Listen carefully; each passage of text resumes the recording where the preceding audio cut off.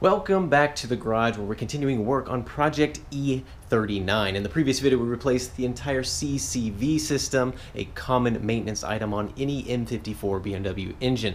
In this video, we're going to be doing another common big maintenance item for any BMW that has over 80,000 miles. Now, this particular car only has 60,000 miles, and if you're just now joining the channel, be sure to check the link in the description below to see the playlist for this entire series, so you can see how this all began. But getting back to the video at hand, we're going to be replacing the entire cooling system. That's right, from the radiator to the fan clutch to the water pump, everything. And that's because this system is made up of lots of plastic parts, and that plastic gets brittle over time and with miles. As it goes through lots of heat cycles, it just gets old and deteriorated, and it can leave you stranded at the side of the road if you don't keep on top of it. There's a lot of parts that are going to get replaced in this job, so let's go see what we're looking at. This represents all of the things we're going to be replacing in this E39's cooling system. Now, we're not going to be replacing absolutely everything, meaning every single hose, but we're going to be replacing the key components. So let's just start going down the list so you can see what we're doing. First of all, we're going to be replacing the radiator hoses. So these have plastic caps on either end, and while these caps make installation and taking apart really easy, it also means that they become brittle over time, and especially these 90-degree angles can develop cracks and create a massive leak. Over here, same story with the coolant reservoir expansion tank. It's made of plastic, but over time, again, it can crack and leak. And then we've got a brand new radiator. This is a bare radiator. It's exactly like an OEM replacement BMW one for a fraction of the cost. Again, has plastic end tanks. And then we've got a new coolant sensor. The old one probably doesn't need to be replaced, but you might as well do it since it's such an inexpensive part. So then we have new accessory belts. This is your main serpentine belt, and then here is the AC belt. And then a new water pump pulley.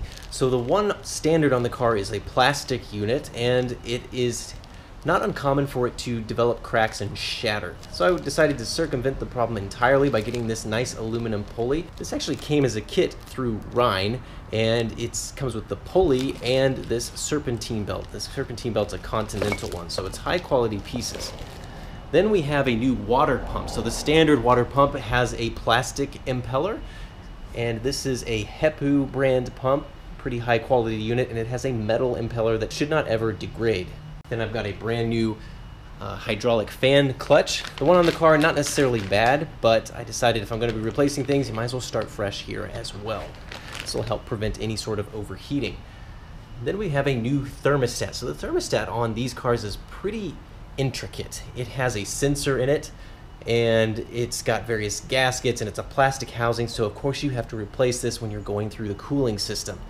Now, there are tons of manufacturers of these things, but every single aftermarket one has fairly poor reviews. And the only one that has consistent good reviews that it fits up and doesn't leak and lasts for a long time is the OEM BMW part. Unfortunately, what that means is you're going to have to pay double, but if it means you don't have to go do the job twice within a year or so, it's worth paying the extra money. So this is a OEM BMW piece. Then we have a concentrate BMW coolant. It should only take a gallon of this, but I do have an extra gallon just in case. Then I have all new tensioners and accessory idler pulleys. It's a very good idea to replace these right around the 60 to 80,000 mile mark, because these bearings in these pulleys, for whatever reason, wear out very quickly, and you start getting a squeaky belt kind of noise, and it's impossible to track it down unless you just replace all of the pulleys. And there's no point in replacing just one, you just replace them all. They're fairly inexpensive parts. You just take care of it. So these tensioners, we have a hydraulic one here and then a spring-loaded tensioner. This is for the AC belt, and this is for the main serpentine belt. These are made by INA, which I believe is direct supplier for BMW, so they're significantly cheaper than if you bought them from BMW, but it's the same quality of part. And then last but not least is a new expansion tank cap. This is an OEM BMW part. Again, not very expensive, definitely worth going OEM on this. So those are all the parts we're going to be replacing. It's not a very complicated job, it just takes a bunch of time to get to these things, draining the coolant and all of that. If you'd like to see the video where I disassemble all this, check out the link in the top of the video right now to take a look at that video.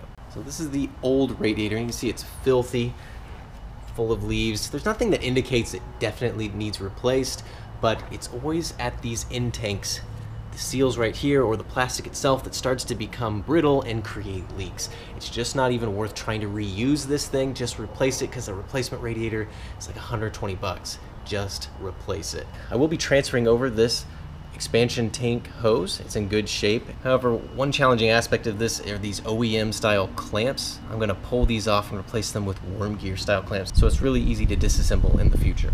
Now, one thing I will note is that you must buy all of these parts kind of a la carte.